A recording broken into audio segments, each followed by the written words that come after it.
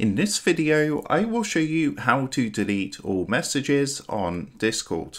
So let's jump straight into it. So here we are, as you can see on Discord. So I'm currently in one of my servers. Now the first way to do this is if you hold down the shift key on your keyboard, and if you hover over the messages, you're going to get this red trash can icon appear. So if you keep holding down the shift key, you can simply go through, click this trash can icon to quickly delete all your messages. Now this works on DMs and it also works on server messages, as long as you do have the appropriate permissions to delete messages on a server. Now a quick way to actually delete all messages on a particular server is what you want to do is come across to the channel in your server that you want to delete all the messages for, right click onto the text channel, and then you want to come down and click onto duplicate channel. At this point you can keep the channel name the same, just like so, and then click the create channel button. Now after doing this, you're going to get a brand new duplicate server with all the same permissions and things like that. Once you've done that, come up to the original channel, right click again onto it, and then click onto delete channel. So by doing this, this is going to delete all the channel messages, but of course you've already created a duplicate of that channel which is going to have the same permissions, and it's going to be completely brand new with no previous messages. So that is how to delete all messages on Discord. With that being said, I hope this quick tutorial did help you out today, and if this did help you out, I would really appreciate it if you was to consider dropping down below the video, leaving a like, and also subscribing to the channel. With that being said, I just want to take a minute, thank you guys for watching this quick tutorial, and I will see you in the next video.